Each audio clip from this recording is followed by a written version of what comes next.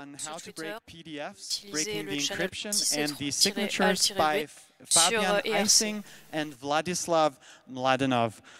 Their talk was accepted at CCS this year in London, and they had that in November. It comes from research that basically produced two different kinds of papers, and it has been, people worldwide have been interested in what has been going on. Please give them a great round of applause and welcome them to the stage. Applaudissez Fabien Eising et Vladislav Mladenov pendant qu'ils montent sur scène. So, can you hear me? Yeah, perfect. Okay, now you can see the slides. My name is Vladislav Mladenov, or just Vladi if you have some questions. And this is Fabian. And we are allowed today to talk about how to break PDF security, or more special, about how to break the cryptography operations in PDF files. We are a large team from University of Bochum, Münster, and Hackmanit GmbH. So, as I mentioned, we will talk about cryptography in PDF files. Does it work?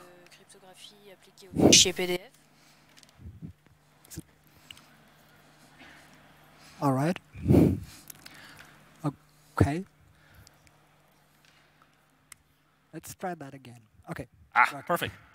This talk will consist of two parts. The first part is about digitally signed PDF files and how can we recognize such files. If we open them, we see the information regarding that the file was signed and all verification procedures were valid, and more information regarding the signature validation panel and information about who signed this file. This is the first part of the talk, and I will present this topic. And the second part is regarding PDF encrypted files and how can we recognize such files.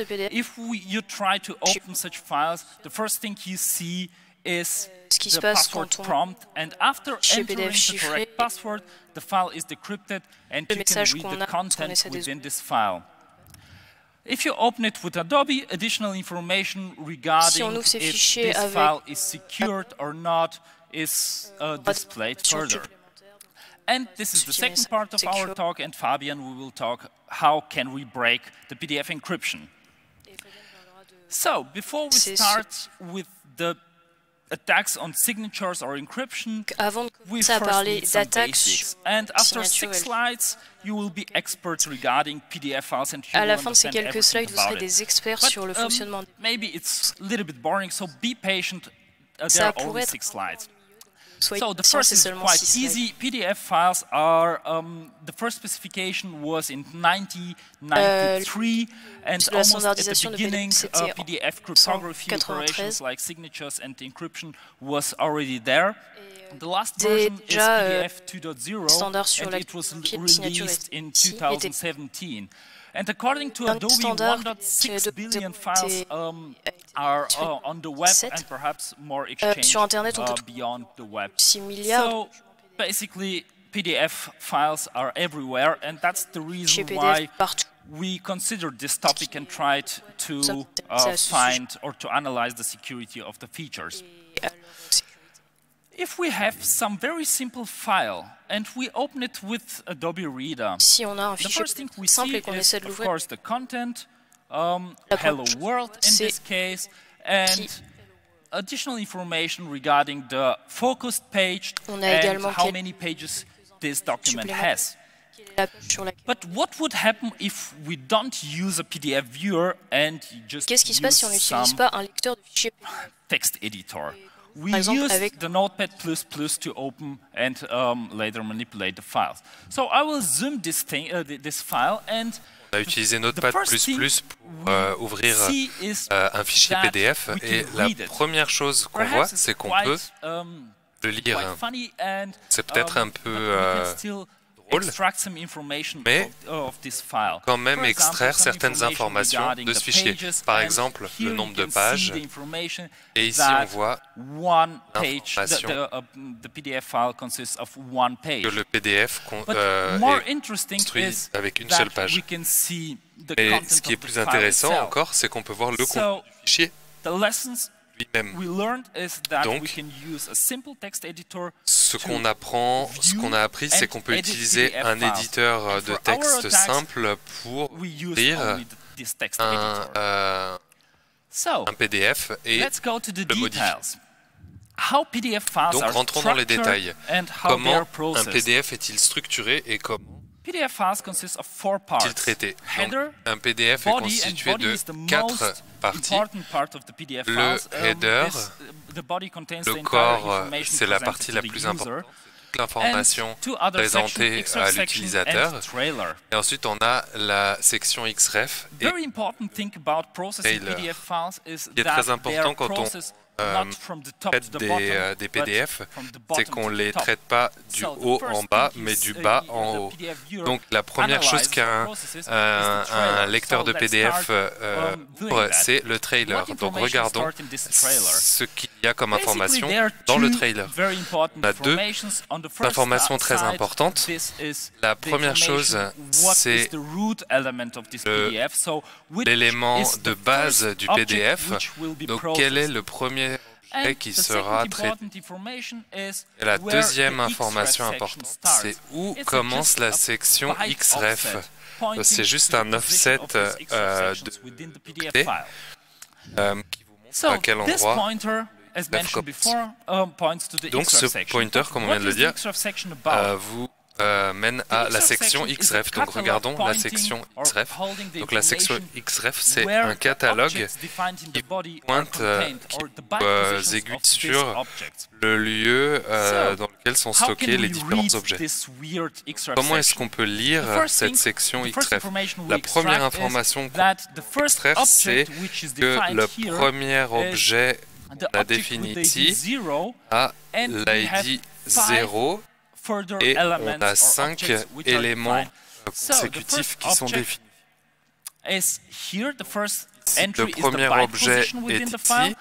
Donc, la première entrée, c'est la position T, et le deuxième élément, c'est la version, et le troisième élément, c'est si l'objet est utilisé ou non. Donc quand on lit cette section xref, on peut voir que l'objet avec l'ID 0 est à la position d'octet 0 et pas. Donc le deuxième objet à la position 9, etc. Et donc l'objet avec l'ID 4, 0, 4, l'objet avec l'ID 4 peut être trouvé à la position 184 et est utilisé. Donc le lecteur de PDF sait quel type d'objet, quel objet est trouvé et il peut l'afficher de manière correcte. Maintenant, on va passer à la partie la plus importante, donc le corps, c'est celui qui contient le contenu affiché à l'utilisateur. Regardons le corps PDF.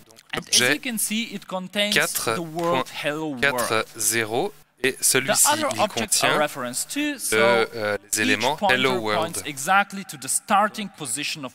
autres objets, on les voit par rapport à comment est-ce qu'on peut lire ce objet? On a l'objet commençant avec l'ID, l'élément et le mot BJ, les lettres. Maintenant, on sait à quel endroit l'objet commence et à quel endroit il se termine. Maintenant, comment traiter le corps?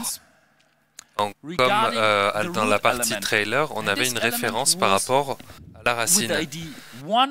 Donc, on avait l'élément avec l'ID 1, la génération 0. Maintenant, on commence à lire le document par le haut.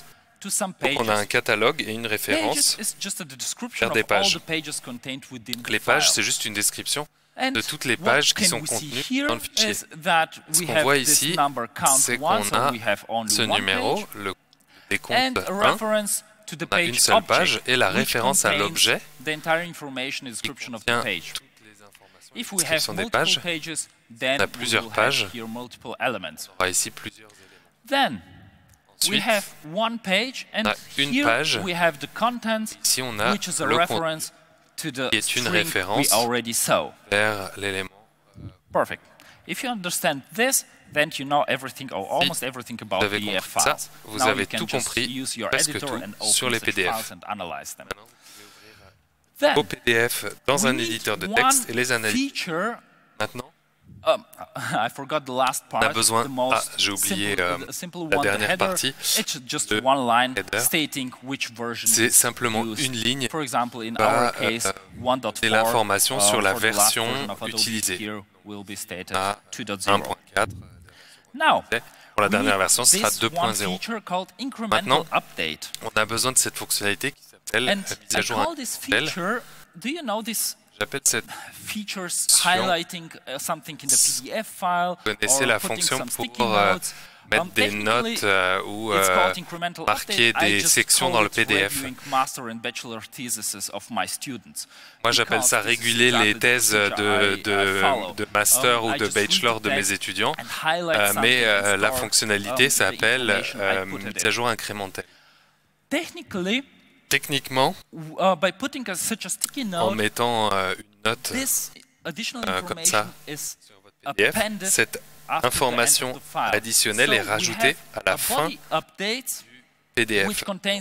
Une mise à jour port contient les informations additionnelles ou les objets additionnels qui ont été ajoutés, et on a des nouvelles sections XREF et un nouveau trailer qui pointe vers un nouvel objet.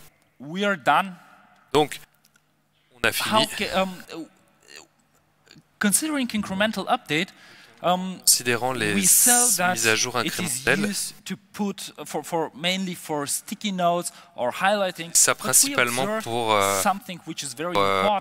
mettre en valeur des sections, rajouter des notes, mais c'est important parce qu'on peut aussi redéfinir des objets existants. Par exemple, notre objet avec l'ID 4, on peut lui ajouter des nouveaux contenus. On remplace par exemple ici phrase Hello World par un autre terme, et du coup la section XREF est mise à jour et le trailer aussi. Donc c'est important parce qu'on peut, en utilisant cette fonctionnalité-là, redéfinir des contenus existants et pas uniquement rajouter. Donc, on va maintenant parler de la signature de documents PDF. First, we need a difference between electronic signature and digital signature. Electronic signature, from a technical point of view, is just an image. I just wrote it on my PC and put it into the file. There is no cryptographic protection. It could be me lying on the beach doing something. From cryptographic point of view, is the same. It does not provide any security, any cryptographic security. What we will talk here is about digitally signed files. So if you open such files, you have the additional information regarding the validation about the signatures and who signed this PDF file. L'émetteur de cette signature this talk will concentrate only on this digitally signed PDF files. On va s'intéresser seulement à ces What kind of process is behind digitally signing PDF files? Imagine we have this abstract overview of a PDF document. We have the header, body, XREF section, and trailer, and we want to sign it. What happens is that we take this PDF file and via incremental update we put additional information regarding there is a new catalog and, more important, a new signature object containing the signature value and information about who signed this PDF file. And of course, there is an XREF section and trailer. And relevant for you, the entire file is now protected by the PDF signature. So manipulations within this area should not be possible, right? Yeah, let's talk about this, why it's not possible and how can we break it. First, we need an attacker scenario, what we want to achieve. As an attacker, we assumed in our research that the attacker possesses this signed PDF file. This could be an old contract, receipt, or in our case, a bill from Amazon. And if we open this file, the signature is valid, so everything is green, no warnings are thrown, and everything is fine. What we try to do is to take this file, manipulate it somehow, and then send it to the victim. And now the victim expects to receive a digitally signed PDF file. So just stripping the digital signature is a very trivial scenario, and we did not consider it because it's trivial. We consider that the victim expects to see that there is a signature and it is valid, so no warnings are thrown, and the entire left side is exactly the same from the normal behavior. But on the other side, the content was exchanged, so we manipulated the receipt and exchanged it with another content. The question is now, how can we do it on a technical level?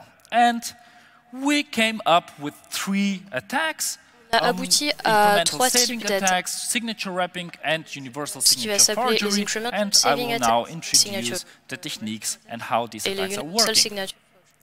The first attack is the incremental saving attack. So I mentioned before that via incremental saving or via incremental updates, we can add and remove and even redefine already existing objects. And the signature still stays valid. Why is this happening? Consider now again our case. We have some header, body, xref table, and trailer, and the file is now signed. And the signature protects only this signed area. So what would happen if I put a sticky note or some highlighting? An incremental update happens. If I open this file, usually this happens. We have the information that this signature is valid, when it was signed, and so on and so forth. So our first idea was to just put new body updates, redefine already existing content, and with the xref table and trailer, we point to the new content. This is quite trivial because it's a legitimate feature in PDF files. So we didn't expect to be quite successful, and we were not so successful. But the first idea, we applied this attack, we opened it, and we got this message.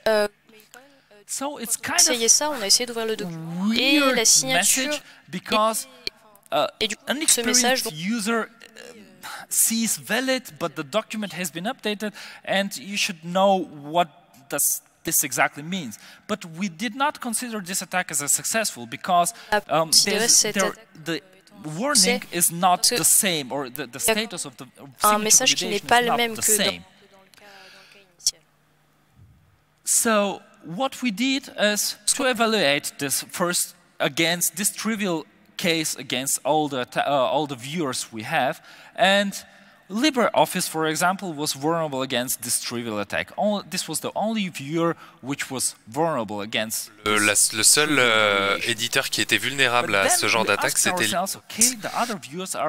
et les autres sont plutôt sécurisés contre ce type d'attaque. Donc on voulait voir comment est-ce qu'ils ont que nos modèles ont été détectés, comment la détection s'est faite. Ce qu'on peut faire, c'est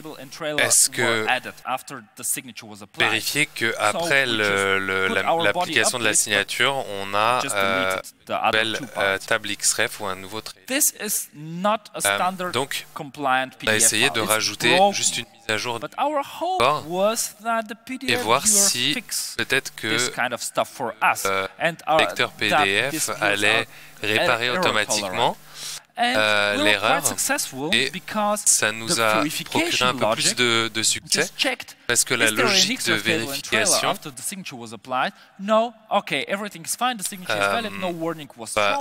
ne va pas nous donner de message parce que n'a pas de modification des tables xref ni du trailer, donc on n'a aucun warning et l'éditeur le lecteur de PDF a réparé automatiquement avec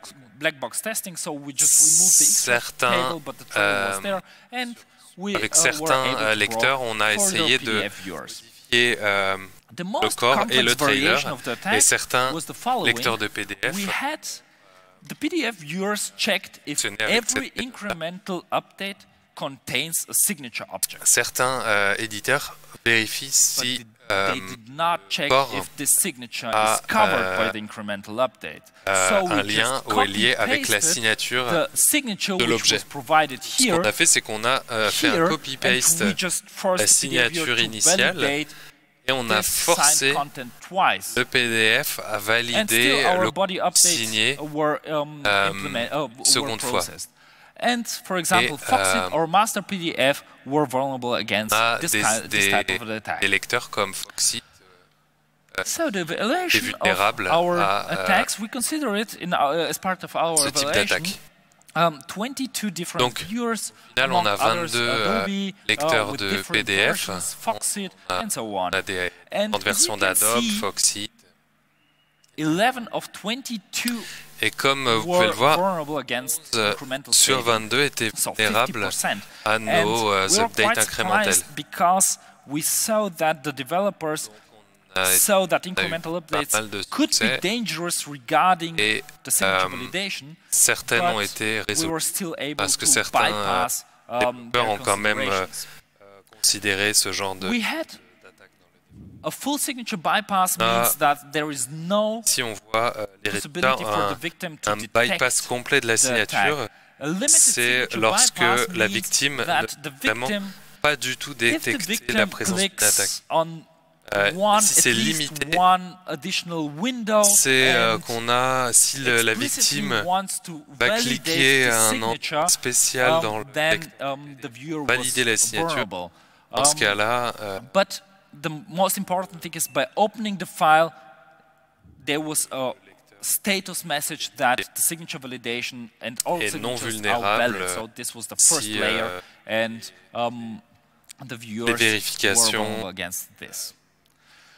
So let's talk about the second attack class. Parlons de la deuxième classe d'attaque. This is the most complex attack of all three classes.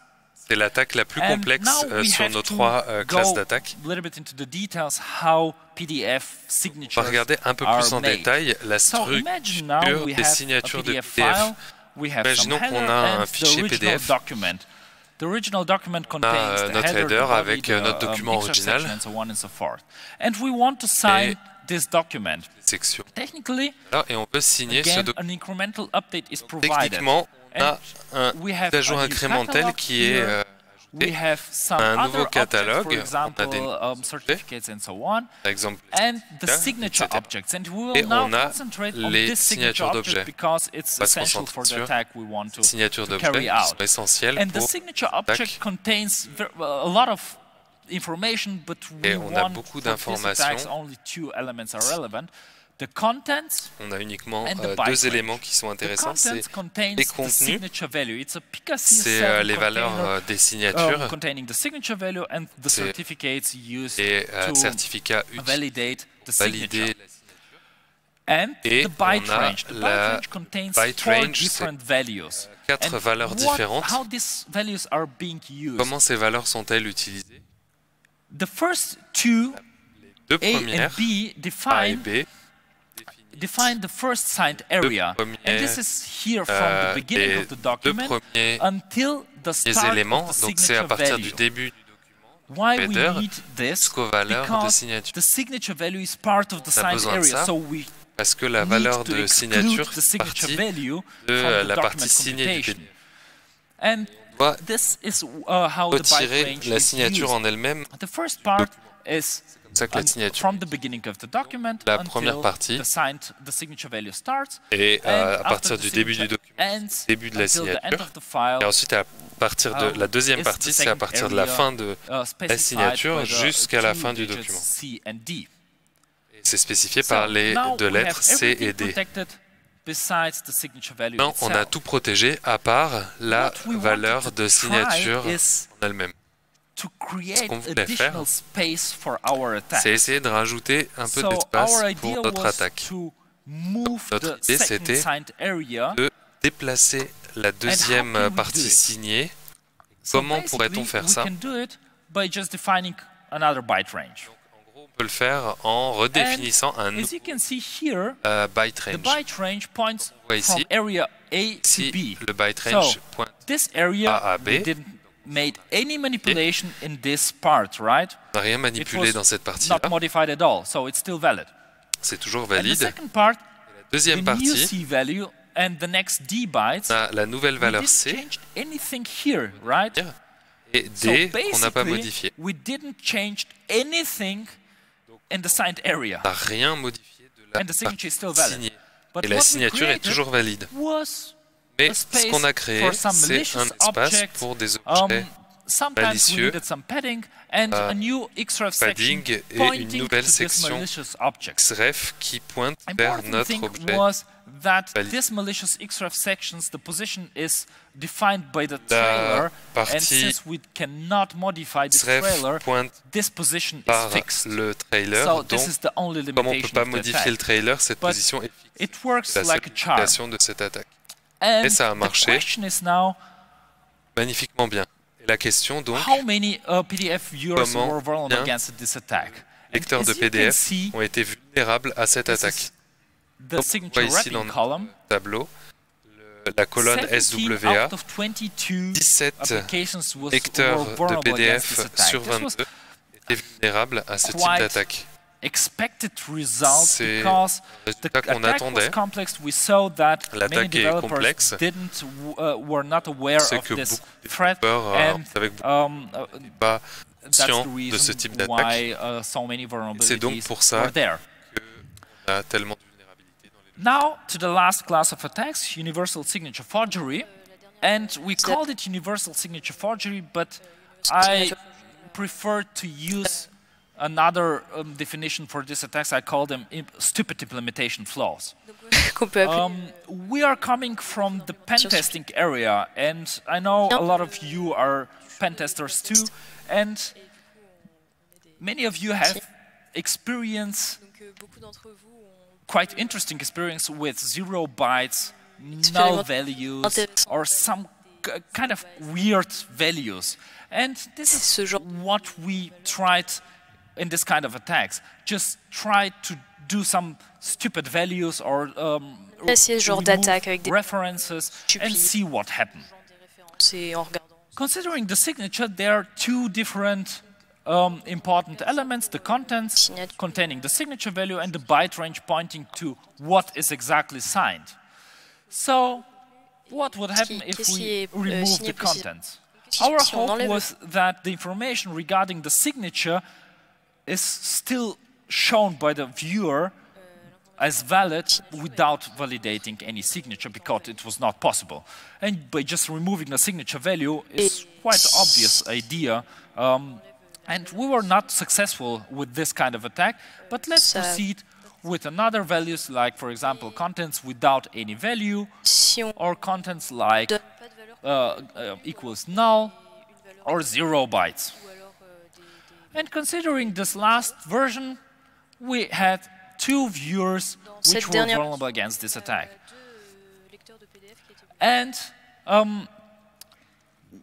another case is, for example, by removing the byte range. By removing this byte range, we have some signature value, but we don't know what is exactly signed. So, we tried this attack, and of course, byte range without any value, or null bytes, or byte range with minus or negative negative numbers. And usually this last crashed a lot of years. But the most interesting is that Adobe made this mistake. By just removing the byte range, we were able to bypass the entire security. We didn't expect this behavior, but it was a stupid implementation flaw allowing us to do anything in this document. And all the exploits we show in our presentations were made on Adobe with this attack. So let's see what were the results of this attack. As you can see, only 4 of 22 viewers were vulnerable against this attack, and only Adobe Unlimited. For the others, there was limitation, because if you click on the signature validation, then a warning was thrown. It was very easy for Adobe to fix, and as you can see, Adobe didn't made any mistake regarding incremental saving and signature wrapping, but regarding universal signature forgery, they were vulnerable against this attack. And this is the hope of our approach. In summary, we were able to break 21 of 22 PDF viewers. The only... Thanks. Casser la sécurité de 21 sur les 22. The only secure PDF viewer is Seul Adobe lecteur 9, sécurisé, c'est which is deprecated and has remote code execution. The obsolète et vulnérable à une exécution de code à distance. To use them or are using it are Linux users, because this is the last version available for Linux. And that's the reason why you consider it. So, I'm done with the talk about PDF signatures, and now Fabian la partie can talk sur la about signature de PDF documents encryption. PDF. Thank you. Yes. Chiffrement de.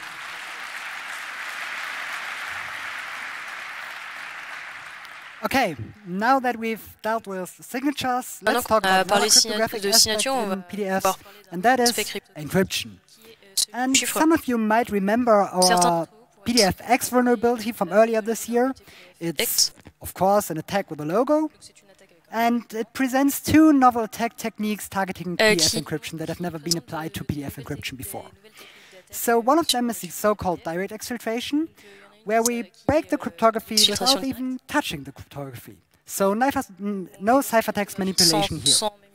The second one are so-called malleability gadgets, and those are actually targeted modifications of the ciphertext of the document. But first, let's take a step back and let again take some keywords in. So PDF uses IS. Okay, well, IS is good. Nothing can go wrong, right? So let's go. C'est bien, donc tout va bien. Well, of course we didn't stop here, but on s'est pas arrêté là, évidemment. So they use CBC mode of operation, so cipher blockchain. CBC comme and what's more important is that they don't use any integrity protection. So it's unintegrity protected IS-CBC, and you might remember this scenario from the attacks against encrypted emails, so against OpenPGP and S-MIME. It's basically the same problem. But first, who actually uses PDF encryption, you might ask? For one, we found some local banks in Germany use encrypted PDFs as a drop-in replacement for S-MIME or OpenPGP because their customers might not want to deal with the setup of encrypted email. Second one were some drop-in plugins for encrypted email as well. So there are some companies out there that produce a product that you can put into your Outlook, and you can use encrypted PDF files instead of encrypted email.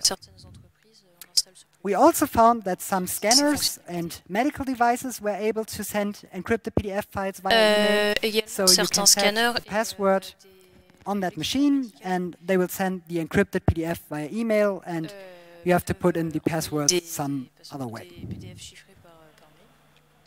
And lastly, we found that some governmental organizations use encrypted PDF documents. For example, the US Department of Justice allows for the sending in some claims via encrypted PDFs. And I have exactly no idea how they get the password, but at least they allow it. So as we are from academia, let's take a step back and look at our attacker model. So we've got Alice and Bob. Alice wants to send a document to Bob. And she wants to send it over an unencrypted channel or a channel she doesn't trust. So, of course, she decides to encrypt it. Second scenario is they want to upload it to a shared storage, for example, Dropbox or any other shared storage. And, of course, they don't trust the storage, so again, they use end-to-end encryption. So let's assume that this shared storage is indeed dangerous or malicious. So Alice will, of course, again upload the encrypted document to the attacker in this case, will perform some targeted modification of that, and will send the modified document back to Bob, who will happily put in the password because, from his point of view, it's undistinguishable from the original document, and the original plaintext will be leaked back to the attacker, breaking the confidentiality. So let's take a look at the first attack on how we did that. That's the direct exfiltration, so breaking the cryptography without touching any cryptography, as I like to say. But first, encryption in a nutshell, PDF encryption. So you have seen the structure of a PDF document. There's a header with a version number. There's a body where all the interesting objects live. So there's our confidential content that we want to actually exfiltrate as an attacker. And finally, there's the exref table and the trailer. So what changes if we decide to encrypt this document? Well, actually not a whole lot. So instead of the confidential data, of course, there's now some encrypted ciphertext. Okay. And the rest pretty much remains the same. The only thing that is added is a new value in the trailer that tells us how to decrypt this data again. So there's pretty much of the structure left unencrypted. And we thought about, why is this? And we took a look at the standard. So this is an excerpt from the PDF specification, and I've highlighted the interesting part for you. Encryption is only applied to strings and streams. Well, those are the values that actually can contain any text in a document. And all other objects are not encrypted. And that is because, well, they want to allow random access to the whole document. So no parsing the whole document before actually showing page 16 of the encrypted document. Well, that seems kind of reasonable. So, but that also means that the whole document structure is unencrypted, and only the streams and strings are encrypted. This reveals a lot of information to an attacker that he or she shouldn't have, probably. That's, for one, the number and size of pages, that's the number and size of objects in the document, and that's also including any links, so hyperlinks in the document that are actually there. So that's a lot of information an attacker probably shouldn't have. So next we thought maybe we can do some more stuff. Can we add our own unencrypted content? And we took a look at the standard again and found that there are so-called crypt filters, which provide higher granularity control of the encryption. This basically means as an attacker I can change a document to say, hey, only strings in this document are encrypted and streams are unencrypted. That's what the identity filter is for. I have no idea why they decided to add that to a document format, but it's there. So that means there's support for partial encryption. Ça veut dire qu'on a un support pour du chiffrement partiel. Mixed with actual encrypted content. And we found 18 different techniques to do that in different readers. So there's a lot of ways to do that in the different readers. So let's have a look at a demo. So we have this document, this encrypted document, we put in our password and get our secret message. We now open it again in a text editor. We see in object 40 down here, there's the actual ciphertext of the object, so of the message, and we see it's IS encrypted with a 32-byte key, so it's IS 256. Okay, now we decide to add a new object that contains, well, plain text.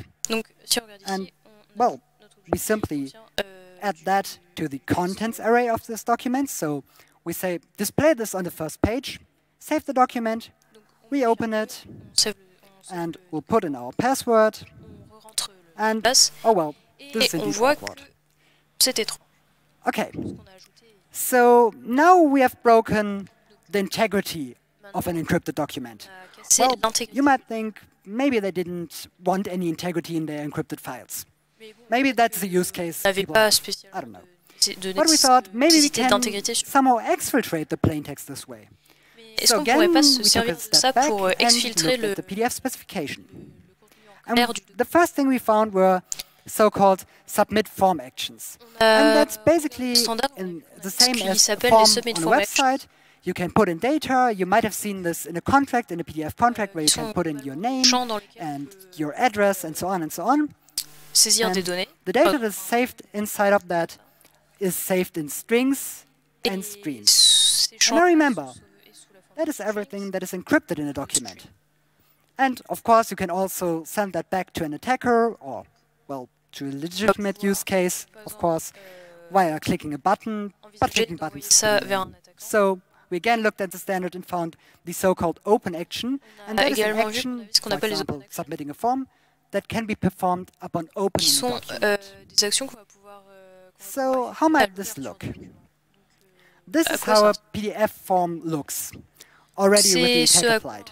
So we've got an URL here that is unencrypted because all strings in this document are unencrypted, and we've got the value, object 2.0, where the actual encrypted data lives.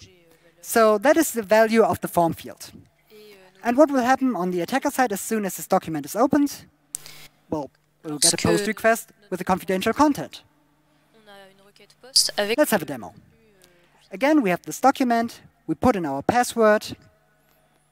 It's the original document you have already seen. We reopen it in a text viewer, or a text editor. Again, see it's encrypted. And we decide to change all strings to the identity filter. So no encryption is applied to strings from now on. And then we add a whole blob of information for the open action and for the form. So this will be performed as soon as the document is opened. There's a URL p.df, and the value is the encrypted object 4.0. We start an HTTP server on the domain we've specified. We open the document, put in the password again, and as soon as we open the document, Adobe will helpfully show us a warning, but they will already click the button for remembering that for the future. And if you accept that, you will see your secret message on the attacker server. And that is pretty bad already. Okay. The same works for hyperlinks. So, of course, there are links in PDF documents.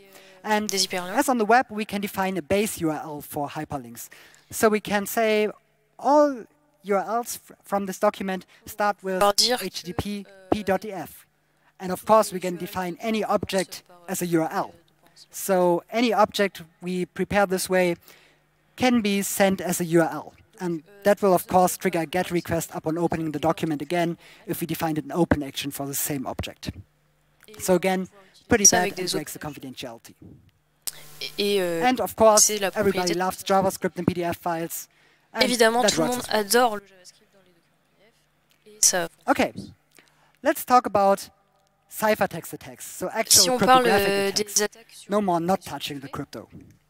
So you might remember the e-fail attacks on OpenPGP and S-MIME, and those had basically three prerequisites. One were ciphertext malleability, so it's called malleability gadgets. That's why we need ciphertext malleability, and we've got no integrity protection. That's a plus. Then we need some known plaintext for actual targeted modifications, and we need an exfiltration channel to send the data back to an attacker. Well, exfiltration channels are already dealt with, as we have hyperlinks and forms. So we can already check that. Yes. Let's talk about ciphertext malleability, or what we call gadgets. So some of you might remember this from Crypto 101 or whatever lecture you ever had on cryptography. This is the decryption function of CBC, so cipher block chaining. And it's basically, you've got your ciphertext up here, and your plaintext down here. And it works by simply decrypting a block of ciphertext, XORing the previous block of ciphertext onto that, and you'll get the plaintext. So what happens if you decide to change a single bit in the ciphertext? For example, the first bit of the initialization vector. Well, that same bit will flip in the actual plaintext. Wait a second. What happens if we happen to know a whole plaintext block? Well, we can XOR that onto the first block and basically get all zeros, or what we call a gadget or a blank sheet of paper, because we can write on that by taking a chosen plaintext and XORing that onto this result. And this way we can, for example, construct URLs in the actual ciphertext or in the actual resulting plaintext. What we can also do with these gadgets is moving them somewhere else in the document, cloning them, so we can have multiple gadgets at multiple places in the ciphertext. But remember, if you do that, there's always the avalanche effect of CBCs, so you will have some random bytes in here, but the URL still remains in place. Okay. That's ciphertext malleability done. As I've said, we need some plaintext. We need to have some known plaintext. And as the PDF standard has been pretty helpful up until now in breaking PDF encryption, let's take a look again. And what we found were permissions. So a PDF document can have different permissions for the author and the user of the document. This basically means the author can edit the document and the users might not be able to do that. And of course, people started to change with that started to tamper with that value if it was left unencrypted. So in the newest version, it was decided this should be encrypted as a 16 byte Dans les nouvelles versions, on a décidé de chiffrer avec 16 octets. Donc, à quoi ressemblent les 16 octets? D'abord, on a besoin 4 octets avec des 1. Ensuite, on a les permissions sur 4 octets. Ensuite, on a 1 octet pour les métadonnées, 3 octets pour ABD. Et enfin, pour les octets aléatoires, on a les 4 permis. Donc si on prend tout ça et chiffre,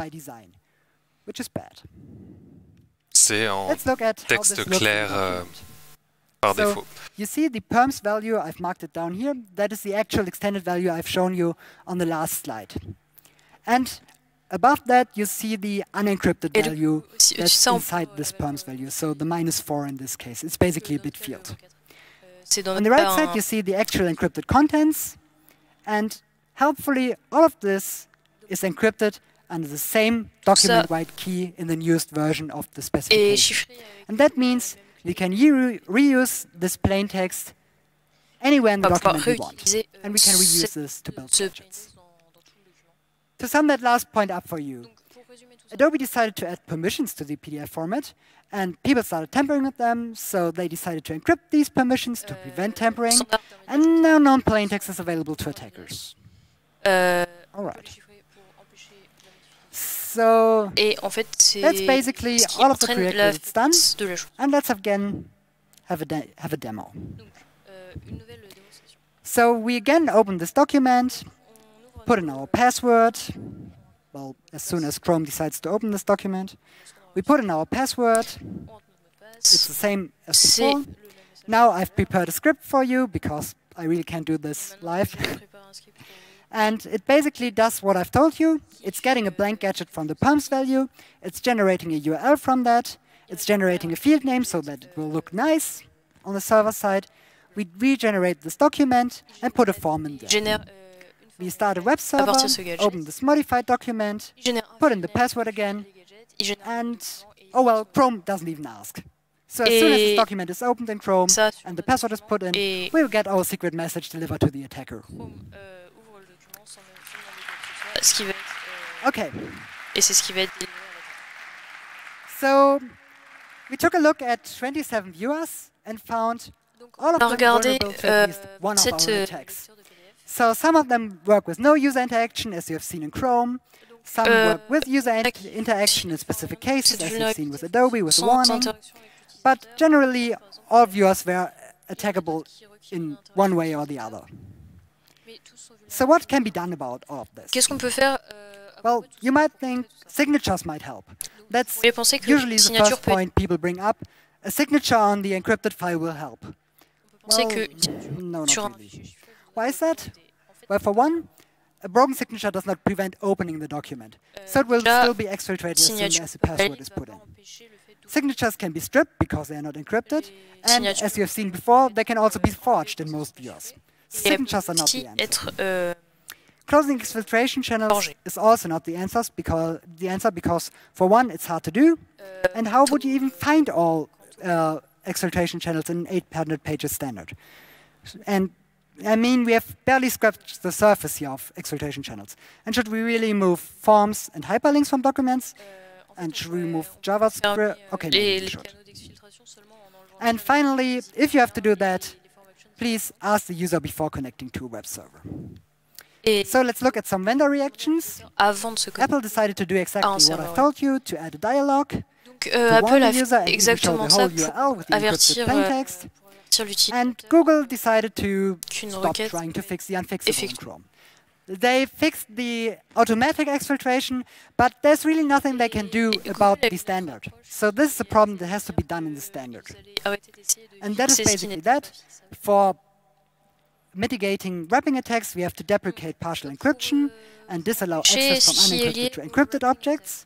And against the gadget attacks, we have to use authenticated encryption like ISGCI.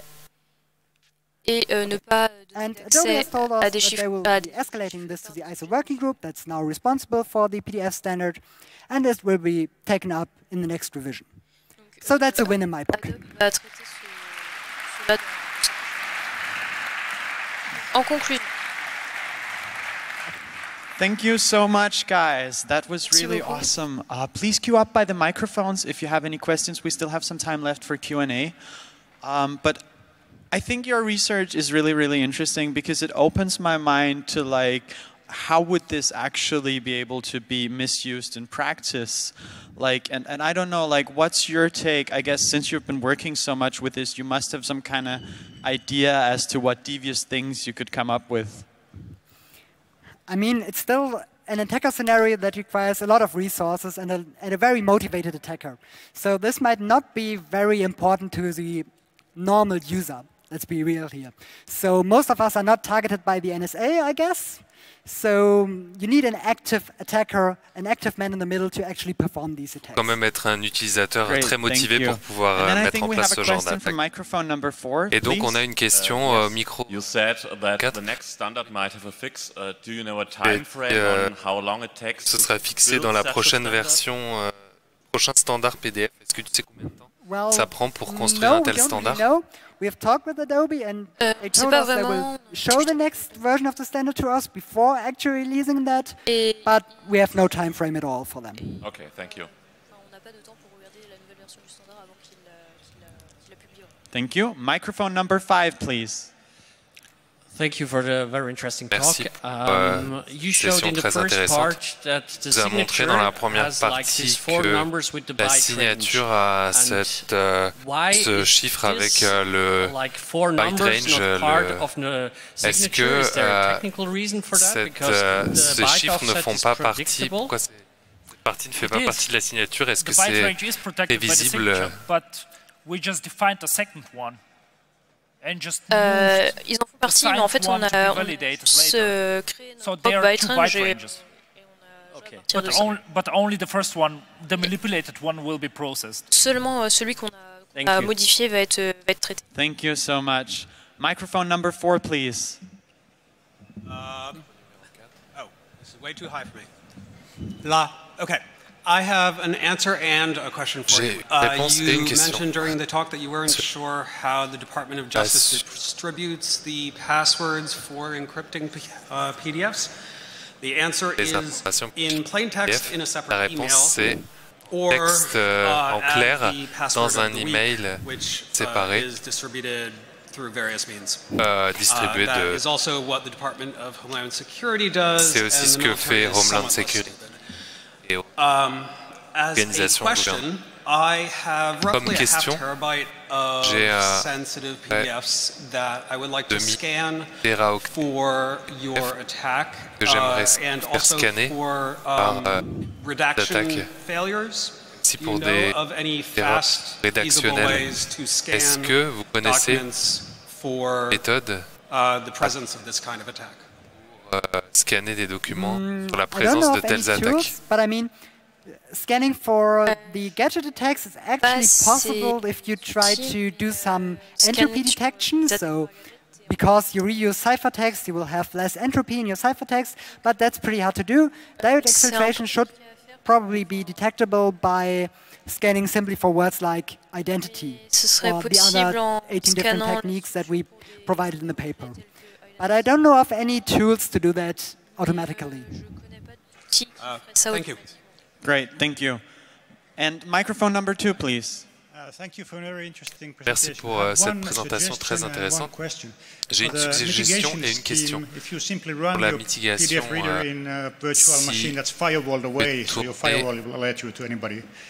le lecteur PDF dans une VM qui n'est pas connecté à Internet ou avec un firewall, pour ma question, est-ce que vous avez pensé à faker les certificats qui sont utilisés pour les signatures? We assume that the certificates and the entire chain of trust for this part is totally secure. It was just an assumption to just concentrate only on attacks we already found. So perhaps there will be further research provided by us in the next months and years. We might just hear more from you in the future. Thank you so much. And now, questions from the internet, please. Une question d'Internet. I have two questions to the first part of your talk. Deux questions pour la from the internet. The first one is you mentioned a few reactions, but can you give a bit more detail about your experience with vendors while reporting? De détails avec les éditeurs de logiciels quand vous avez signalé les failles. We asked the search team from BSI to help us because there were a lot of affected vendors and we were not able to provide the support in a feasible way. So they supported us the entire way. We first created a report containing the exact description of the vulnerabilities and all the exploits. Then we distributed it to the BSI and they contacted the vendors and just proxied the communication. And there was a lot of communication, so I'm not aware of the entire communication, but only about the technical stuff where we were asked to just retest the fix and so on. So there was a reaction from Adobe, Foxit, and a lot of viewers reacted on our attacks and contacted us, but not everybody. Thank you so much. Unfortunately, that's the only time that we have available for questions today. I think you guys might stay around for a couple of minutes, just if someone has any more questions. Fabian Eising and Vladislav Mladenov, thank you so much. It was very interesting. Please give them a great round of applause. Thank you.